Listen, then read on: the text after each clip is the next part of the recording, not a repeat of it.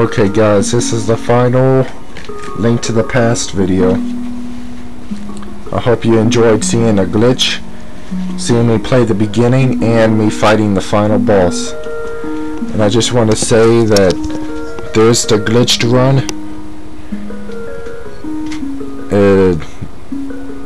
June 2014.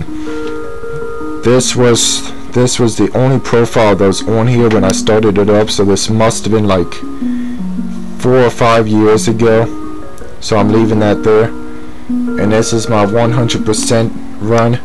Every item in the game, every heart piece, everything, the sword, the shield, the clothes, everything. 11 deaths, 5 deaths.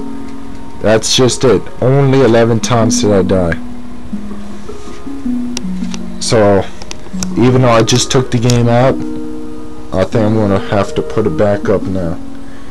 I'll play another Super Nintendo game real soon, but I think I need to get back to the Xbox.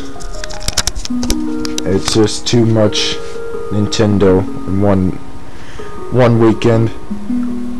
So I hope you enjoyed. Goodbye.